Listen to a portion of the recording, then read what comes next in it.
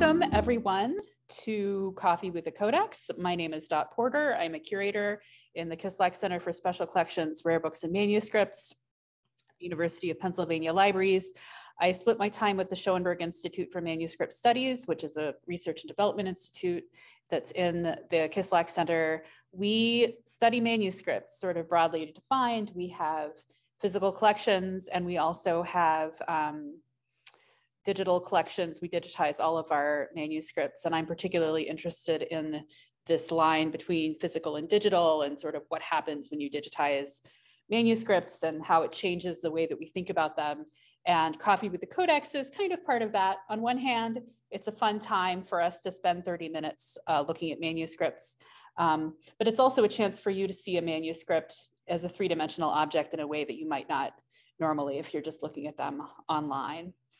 So the manuscript that we are going to be looking at today is shelf mark MS Codex 1056. And this is the Book of Hours, which you might have heard of. Books of Hours, they're pretty popular. Books of Hours were a very sort of common and well-known genre from, I guess, the sort of the 14th, but especially the 15th and into the 16th centuries. And they sort of petered out, I think, of popularity in the 16th century. But this one is from about 1475, and it is from Rouen, France. And there's a few ways that we know that it is from Rouen, and we'll talk about that as we get into it. So books of hours are a very specific genre of manuscripts. They were actually, the idea was to sort of take the kind of religious practice that was, that was practiced in monasteries and convents by monastic people, by monks and nuns, and to convert it or translate it for the use of lay people. So these were prayer books that were used by lay people, not by monks and nuns. And they were often owned because it was rich people who had money, who could afford to buy books. They were mostly used by people who were sort of wealthy. And of course, there were social things happening during the 15th century that led into this. So you had more people, sort of the growth of, I guess, the growth of the middle class, right? So you had more people with more money who could afford to buy books. And one of the types of books that they would buy were these books of hours. And so this example, we don't know the name of the person that the book was made for, but we know that it was for a woman. And I'll show you how we know that when we get to that point in the book. The woman, it has been suggested, may have been named Barbara. Why Barbara?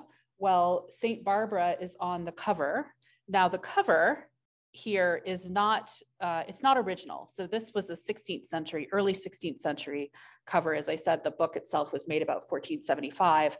So the cover is a little bit later. We've got Saint Barbara on the front, and who is on the back? Let me remind myself. Who is on the back? John the Baptist is on the lower cover. So we've got these nice boards with leather over them here, and you can see that there at some point there were clasps here to hold the book shut. Those are sort of gone, but we have the remnants of them there. So that's a very nice cover. It's actually been, it's really well maintained, I guess you could say, a well-maintained book. And it was also used over time. So when I open up the cover, you can see that there is sort of an owner's a book plate here, and there are some notes, owner's notes here. Let's see, I'm going to take a look at the record and see what we know. So the book plate is Jacques Annibal Clara, pardon my French, very literally, de la Tourette, Léon, and this was between 1692 and 1776. So this was quite a bit later. there is an inscription later on from Rouen in the 17th century. So we have ownership going back to the 17th century, which is actually a little bit unusual for books in our collection. We also have a couple of other owners' inscriptions. So these are people who owned it later. How did we get it? How did it come to Penn? Well, we bought it from Sam Fogg in London in 2007. So at some point it got from these previous owners to Sam Fogg, and that's how we got it. So much like all books of hours, our book of hours opens with a calendar. A calendar, not in the modern sense exactly. You wouldn't use this calendar to make your meetings. What this calendar is a I've heard it described as a map of the church year. So this is how you know which saints to celebrate and what holidays to celebrate during the church year. So we start out in January, and also the ways of determining the dates are a little different. You've got the golden numbers, which are in this manuscript, literally golden. So if you've heard of Beware the Ides of March, this is the kind of dating that we're talking about. So you've got the Ides and the calends, and that's how you're determining the date. And then the saints for each day are lined up here. There aren't saints for every day, and saints might be added at some later date. Now, typically in books of hours, there are two sorts of illustrations that you're going to see. You'll be seeing the labors of the month, which is sort of, here is the kind of thing that you typically do during this month. And then you're going to be seeing zodiac. That is what you usually see in books of hours. In Rouen books of hours, you see something a little bit different. You will still see labors of the month. So this is the labor of the month for February. And it looks like we have somebody sitting by a fire. That's a nice labor. I would like to do that. But if we come over here, what we would normally see a zodiac sign, you would expect to see Aquarius here. But this is not Aquarius. This is John the Baptist being, or I guess Jesus being baptized by John the Baptist. And so instead of the zodiac, what we're seeing here is biblical scenes, which is typical. I don't know if it's typical for Rouen books of hours, but you see it in Rouen books of hours when you don't see it in others. And this is the point where I'm actually going to go to the Twitter thread that I shared earlier that Lisa Fagan Davis posted back in February, because I had never seen anyone go through and explain why these particular biblical scenes were chosen for the zodiac. And it's because there is sort of this more ancient tradition of aligning scenes and that. So what we'll do now is sort of go through and have a look and see what these are. So here we have, let's see.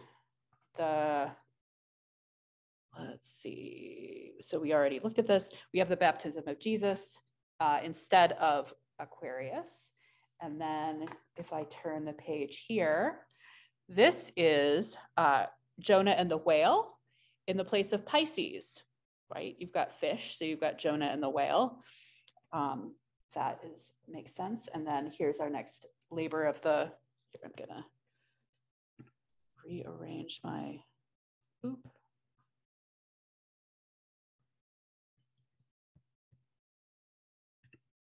There we go.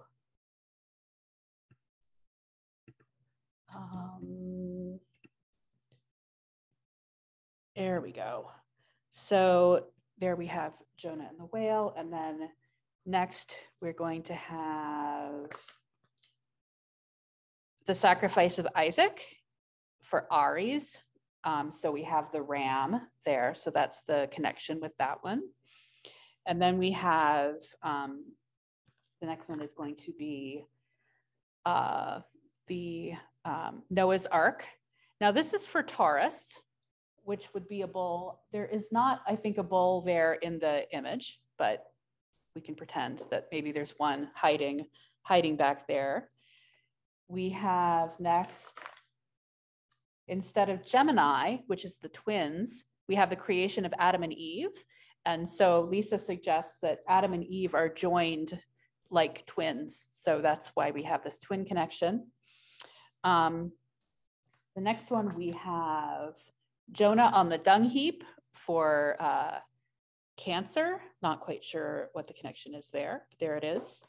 The next one is going to be Leo, Leo in the lion's den, or Leo in the lion's den, sorry, Daniel in the lion's den, which is another sort of obvious connection there. And then the next one is Virgo, the maiden, the Assumption of the Virgin Mary. This is a neat connection between Virgo and the Virgin Mary.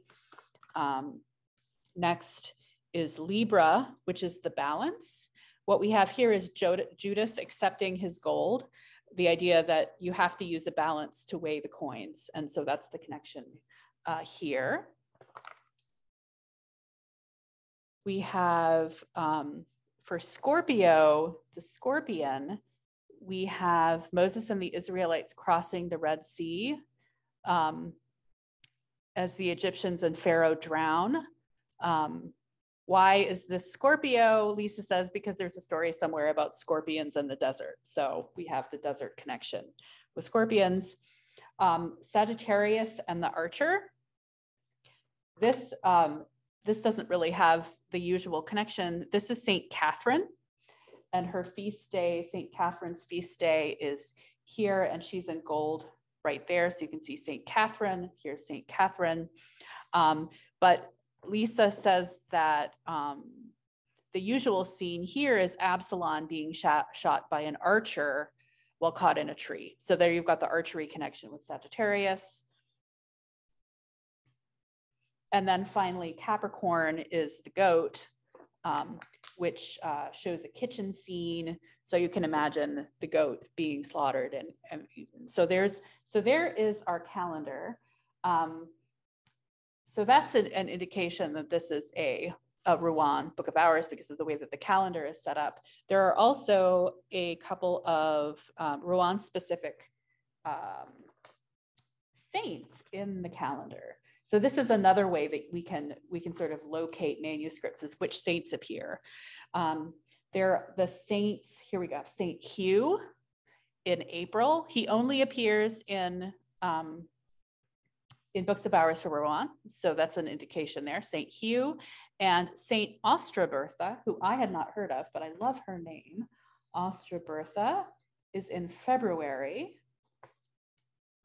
And there she is there, Saint Ostrobertha. So there's more indications that this is the Rouen Book of Hours.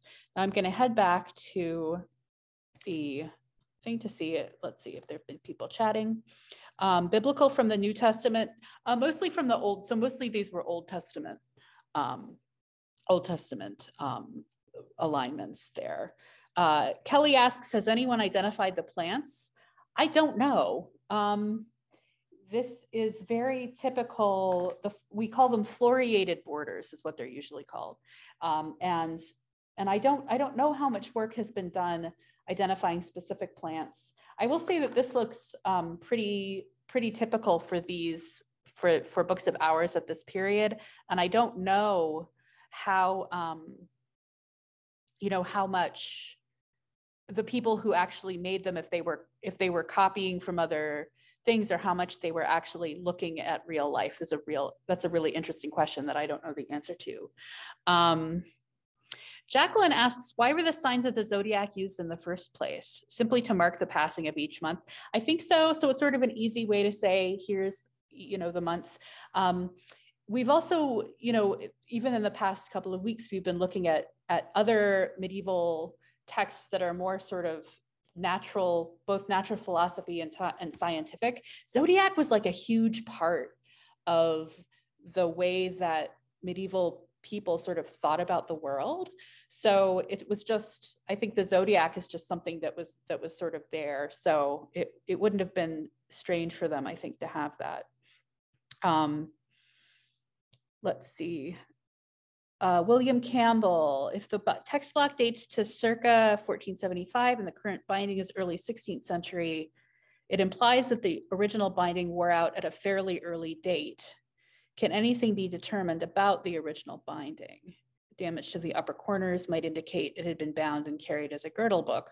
Oh, it could be. I don't know if anyone has really looked at that. It is interesting, I guess, that this binding is so close to the date of the manuscript, but isn't the original binding. So I don't know, but that would be an interesting thing to look at. And as Lisa points out, hi Lisa, there are several other books of ours that use the same series of biblical scenes. It's a really interesting thing. And Kelly wants to see the saint for 30th of January. I promise we'll get out of the calendar, but let's go ahead and do that while we're here. So here's January. So at the very end of January, we have Anne, and I don't know if that would be the 30th, but there we go. And there's not one for the very end. So that's, there we go. Because there's actually more to look at. This is a pretty neat one. All right. Next, after the calendar, we have a page where somebody has written some stuff. 17th century is the date attached to this. So this was, I say that we have, and it might actually be the owner's name here. We know that people were using this book up to the 17th century. So there we go. So another Rouen sign, and again, thank you to Lisa Fagan-Davis for pointing this out, is this opening. This is the text that this is gospel lessons. I could have guessed that, because here we have the four gospels, the four Matthew, Mark, Luke, and John, each pictured with their little animals. And usually in books of ours, they each have their own portraits. In Rouen book of ours, they tend to be put together like this. So this is another sign that this is Rouen and not from somewhere else. All right. So here we have the gospel lessons. So these were sort of selections from gospels, and I think they tended to be the same. Although I will say, I was having a conversation with someone last week named Catherine Kennedy, not the Disney Catherine Kennedy, but another Catherine Kennedy, and she was telling me that there hasn't actually been a lot of work on the text of books of ours themselves, which seems like that's a thing that could be looked at. I think usually they're looked at as artworks, which they're beautiful. You can see. Here we go. And as I page through, you can see again these floriated borders and really nice illuminated initials. But there are more miniatures. Here we go. Here we go. So this is the Annunciation. That is, here's the angel Gabriel come to Mary to tell her that she is going to be having the baby Jesus. And in the margins, we have more sort of smaller miniatures that go along with that. So we have Adam and Eve being tempted by the serpent in the garden. And we have, let's see, what else is going on here? We have the Annunciation, the meeting of Mary's parents at the Golden Gate. So this is Mary's parents meeting, and the marriage of Mary and Joseph. So this is the story sort of leading up to Mary becoming the mother of God there. And there's also, because the Book of Hours wouldn't be complete without it, we also have some neat creatures in the margins too. So we have some kind of four-legged creature there, and then we have a bird here. And there's a lot of these. There's a lot of these that we're going to be seeing through this. Oh, come on. There we go. All right. Somebody, was it Kelly? I lost my place here. Yeah, the parchment is in incredible condition. It really is. It's really nice. It's not the finest parchment.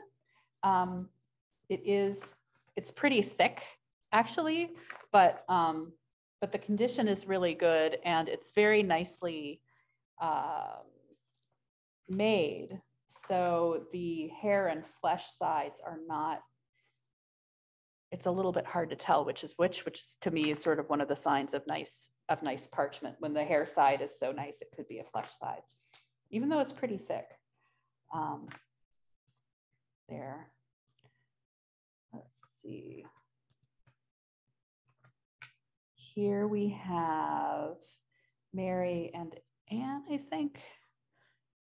To get better with my, let's see. We're on 34. Yep, the visitation. Let's make sure that we get to all of these, because I realized I spent a lot of time on that, on the calendar, which I thought was really interesting. But let's see, Nativity, Angel and the Shepherds is 49. Oh wait, no, I'm skipping ahead too far. Nativity is going to be on 45.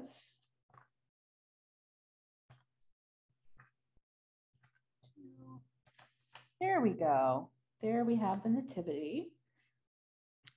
And the roundels are shepherds with their musical instruments. And then this is the Tiburtine Sibyl showing a vision of the child and virgin to Augustus. So that's sort of interesting. And we have another creature here in the margin and another bird up at the top. Let's see, 49. It will be our 49 verso. So here are the shepherds, I believe. Yep, the angel and the shepherds. And there they are playing their instruments again. And we have another creature down here. And it seems like every margin gets a creature, a four-legged creature and a bird. That seems to be how the artist is figuring this out. Let's see, 52. Here we go. And here we have the Magi visiting Mary and Jesus. And these floriated, they are nice with the flowers and the decoration. It's really typical for these kinds of things. I haven't been looking at the, there we go. Let's see, what do we have next? 52, the presentation in the temple. Here we have the presentation in the temple. This one looks like he's trying to climb up. He wants to climb up and get into the picture. There we go. Flight into Egypt. So much. Here we go. Flight into Egypt. And I am not sure. He seems to be either eating something or spitting something up. I'm not sure exactly what he's doing there. Let's see. Coronation of the Virgin. There we go. King David, 67.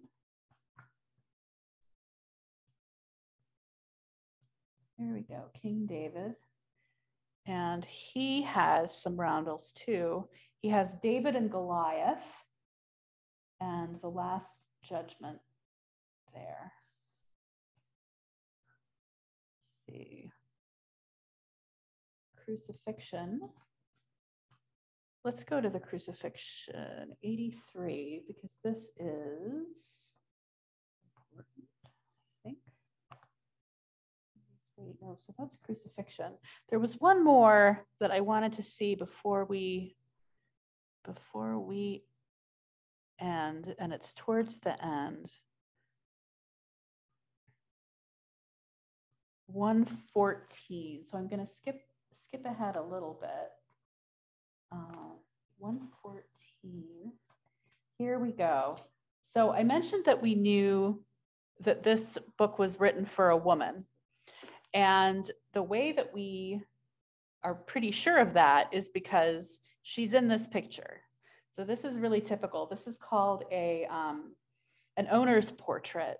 And in this particular scene, and sometimes in other scenes, the owner is actually pictured alongside Mary and Jesus here. And so here she is, dressed in sort of typical 15th century dress. And she is, I'm not sure I can't read what she's saying, but she's got a little ribbon there with some words on it. So this was a way for owners to sort of put themselves in the scene in a very literal way and like make themselves part of the story. And it's helpful for us as we look at it, because sometimes it's a man and sometimes it's a woman and sometimes they're identified. And so we can help identify, it helps us with that. So that is her. Let me take are there any last questions? Let's see. The richly illuminated miniatures have facing pages. I think they would basically let it dry before they bound them in. Sometimes, I don't think this one, sometimes if you look at the structure of the book, you'll find that the miniatures are single leaves that were very clearly painted separately and added. But sometimes they're not. Sometimes it's just part of the quire, and how exactly it was done, I'm not sure. That's a really interesting question. Is there a translation online? I haven't really seen many translations of books of hours, but the texts, I mean, they're pretty well-known texts, so I'm sure that there are. This one, I think it's mostly Latin, although there might be some French in it. Usually it's Latin. The text is Latin with maybe some bits of French, although you get translations later into other languages. Lisa asks, does obsecrote also use the feminine version? You know what, I looked, I didn't have a chance to look in the, look at it myself, and the record is sort of silent on that. So you'd have to check to see. Lisa's asking about using the feminine version in obsecrote. This is another way that you can see, was it made for a woman or was it made for a man? Because the pronouns used in those prayers can be different depending. Kelly, yes, why do you think her name was Barbara? So the idea is that because there's Saint Barbara on the manuscript, that maybe her name was Barbara, but it could have been a later Barbara, or it could just be that somebody liked Barbara. So it's just sort of a thing. It's a kind of thing that you kind of guess at. So that's why the Barbara connection. So Lisa will check online about the obsecrote. Okay, great. It's right about 12:30. Oh, Heidi says Saint Barbara was converted by reading scripture, patron of books. So it could just be because of the book connection. So there we go. She's not named, like her name doesn't appear. This owner, Barbara. Oh, let's see. Here's the links. There's the links. Hope we'll see you again next week. Thanks very much. Take care.